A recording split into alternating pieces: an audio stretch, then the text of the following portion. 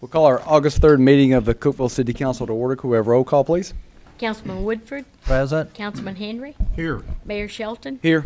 Vice Mayor Epps. Here. Councilman Womack. Here. All present. Thank you. At this time, I'd like to invite those that wish to do so to stand for the invocation given tonight by Dr. Rob Owens of Canos Church, followed by the Pledge of Allegiance to the United States flag. Let us bow and pray. Our Father, which art in heaven, hallowed be thy name. Thy kingdom come, thy will be done on earth as it is in heaven. We just thank you for this opportunity to meet and serve our city. Ask for your hand of guidance, Father God, on the leadership of our city and our county. We ask for unity divinely amongst our leadership, Lord, as they lead us into great things. And we ask for your guidance in this meeting as well, that will go smoothly, things will get accomplished as they need to. It's in the name of Jesus that we pray this evening. Amen. Amen. Pledge allegiance to the flag of the United States of America and to the republic for which it stands, one nation, under God, indivisible, with liberty and justice for all. Thank you, Dr. Rob. Item 3, consider approval of agenda as presented. Are there any changes or corrections? Mayor, we have no changes to the agenda. Thank you. Is there a motion? So moved. Second. Motion and second. Any discussion? All vote. 5 yes votes, motion carries. Thank you. Under old business, 5A, consider approval of minutes of council meeting held on July 20th, 2017. Is there a motion? So moved. I have a motion and a second. Any discussion? All vote. 5 yes votes, motion carries. Thank you. 5B, consider on second and final reading ordinance 0170613, amending the Cookeville Municipal Code, Title 14, Chapter 7, Section 14-712 pertaining to stormwater management guidelines. Greg Brown. Mayor and Council, this ordinance would add some provisions for exceptions to our 1-inch infiltration for projects disturbing greater than an acre. We've not received any calls or comments since the last meeting, and I would recommend your approval. Thank you. Is there a motion? So moved. Second. We have a motion and a second. Any discussion? All vote. 5 yes votes, motion carries. Thank you. On the consent agenda, 6A, set a date, 9/7/17, for a public hearing on ordinance 0170815, rezoning 9.26 acres located on the corner of Old Sparta Road and Highway 111, tax map number 83-117.01 from RS20 single-family residential to CI commercial industrial mixed use. And item B, 6B, consider awarding bids for transformers for the electric department. Is there a motion on the consent agenda? So second. Motion and a second. Any discussion? All vote. 5 yes votes, motion carries. Thank you. New business, 7A, consider resolution R170810 regarding the Tennessee Public Records Act. Gail Fowler. Mayor and Council, this resolution is presented for your consideration this evening to amend our policy relative to the Tennessee Open Records Act, and it will meet the requirement established to have a policy properly adopted by you that complies with the recent changes in state law. This resolution will also, as noted in Section 2, repeal the ordinance passed in 1997 that is currently in Title I, Chapter 3 of our Cookeville Municipal Code. This resolution and policy are recommended by the Office of the Open Records Council under the State Comptroller, as well as recommended by MTAS. So I've included the text on these slides from the amendment summary for your view, but I'll just touch briefly on some of the amendments. I'm not going to read all that. Request to inspect records may be submitted in person, by phone, fax, mail, or email if we use these means to conduct official business via the internet, and we do.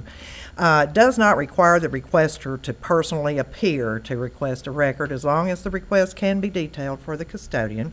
And for requests that are made and complied with, and this is new and kind of interesting, I think, for requests that are made and complied with, but that are not completed by the requester, it provides some relief for the governmental entity to not have to comply with further requests for a period of time until payment is made, if payment is required, or those other requirements have been met by the requester. And I think that's the first time any relief has been provided to the governmental entity. Would you agree, Danny? Absolutely.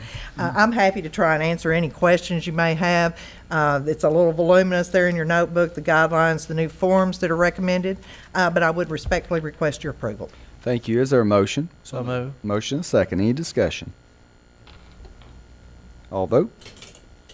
5 yes votes, motion carries. Thank you. 7B, consider adopting the TDOT consultant selection policy for projects funded by TDOT or Federal Highway Administration. Melinda Kiefer. Evening, Mayor and Council. In keeping with our policy update theme tonight, this policy is set forth by TDOT in order to do consultant selection for engineering services, architectural services, etc.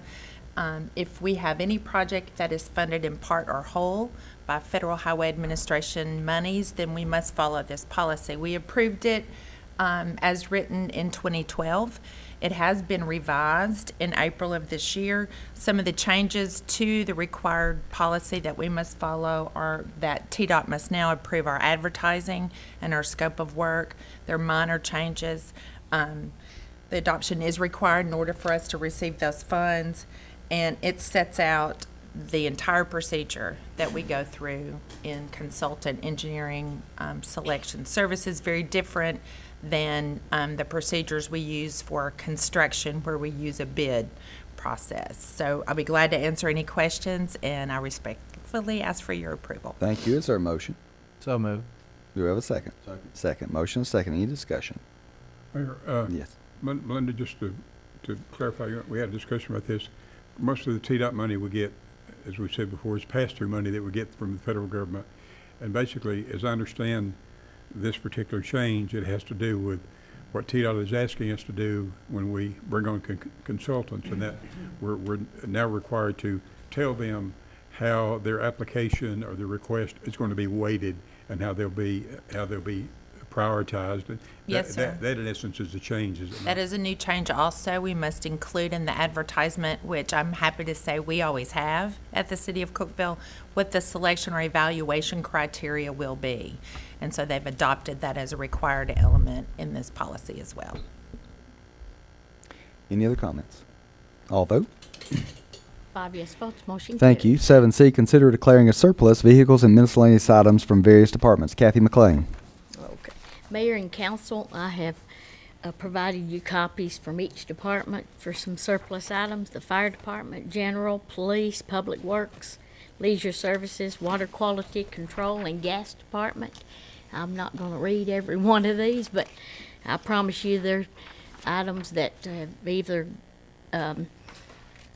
old, not usable anymore, or outdated, and like to request to surplus those and sell those and get a little money out of them. All right. Thank you. Is there a motion? So moved. Second. Motion and second. Any discussion? I like your comments. It needs some work on a lot of the things. Yeah. Any other comments? All vote. 5 yes votes, motion carries. Thank you. 7D, consider authorizing the city manager to enter an agreement with TDOT to reimburse TDOT for the City of Cookeville utility adjustments required on the Willow Avenue resurfacing project. Ronnie Kelly. Mayor and council, TDOT's in the beginning phase of resurfacing Willow Avenue. We had been in discussions with TDOT concerning the adjustments of the water, sewer, and gas facilities, utility facilities out there during that project. We had requested TDOT to include those in the project at the beginning of the project, and that didn't get done for whatever reason. TDOT has now agreed to issue a change order on the project at the contracted unit bid prices if the water department and the gas department will reimburse TDOT the cost of those adjustments. We think that's the best way to do it. It'll be a lot better job. You got one contractor out there, and so that's the way to do it. Traffic control is also required in there. They have separate bid prices for that. The estimated costs are shown on your memo and on the board.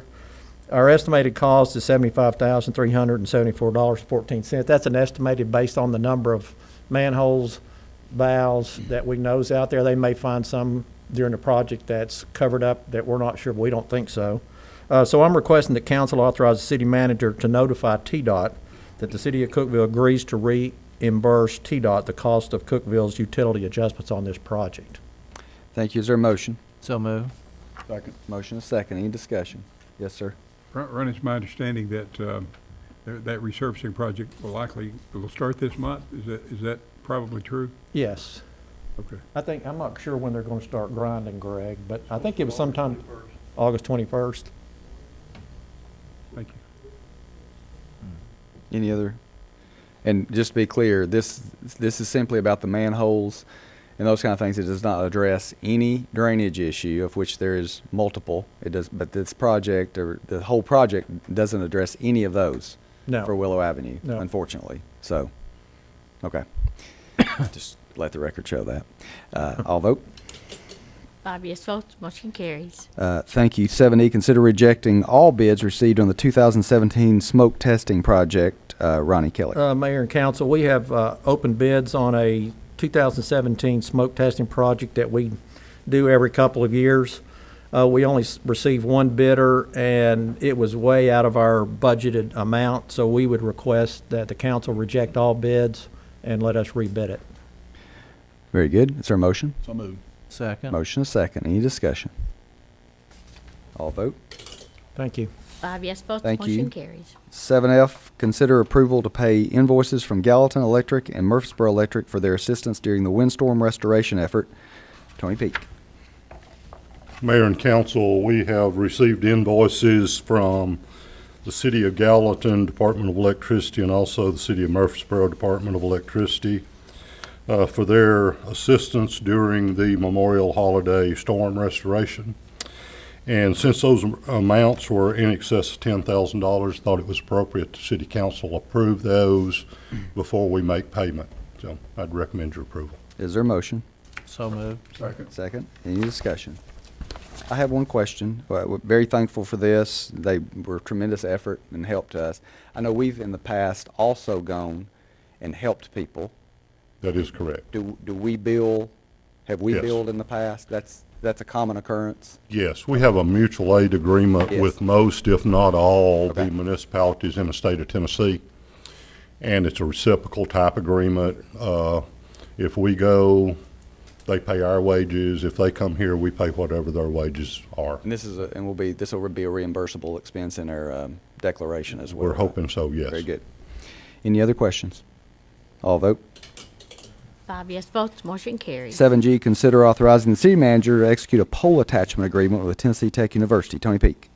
Mayor and council, this attachment agreement replaces an existing agreement approved of the council back in 2012. Tennessee Tech has probably very few attachments to our poles, somewhere in the neighborhood of 20 possibly. We needed to change the fee schedule portion of that older contract due to TVA exercising their role as our regulator, and they're going to start looking at the cost each year to see if that fee needs to be adjusted. Keeping all the folks in the valley whole is basically what they're trying to do. And again, the contract allows TTU to attach fiber to our poles. The agreement's been reviewed by the city attorney. The initial attachment fee is $12.52, but that will change for next calendar year. And the licensee, Tennessee Tech's required to pay for any make-ready we have to do to move stuff around to provide for their attachment. And the initial term of the contract's 5 years, then after the 5 years, it's automatically renewable each year thereafter. I'd recommend your approval. Thank you. Is there a motion? So moved. Second. Motion is second. Any discussion? All vote. Thank you. Thank you.